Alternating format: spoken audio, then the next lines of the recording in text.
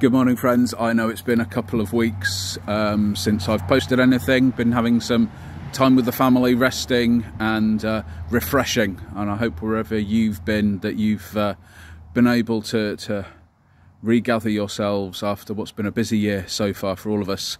It's Sunday morning. It's shortly going to be kick-off at the final of the Women's World Cup, so hopefully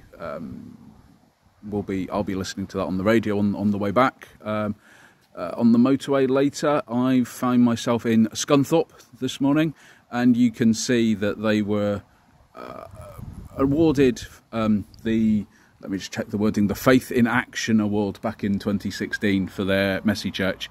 I've just been inside looking at some of the photos that they gathered for their anniversary service earlier this year, and some fantastic events have happened here in this building and reaching out to the community. So it's a real privilege to be able to gather and share with them this morning. Wherever you are, whatever you're up to, I pray that God will travel with you on your journeys.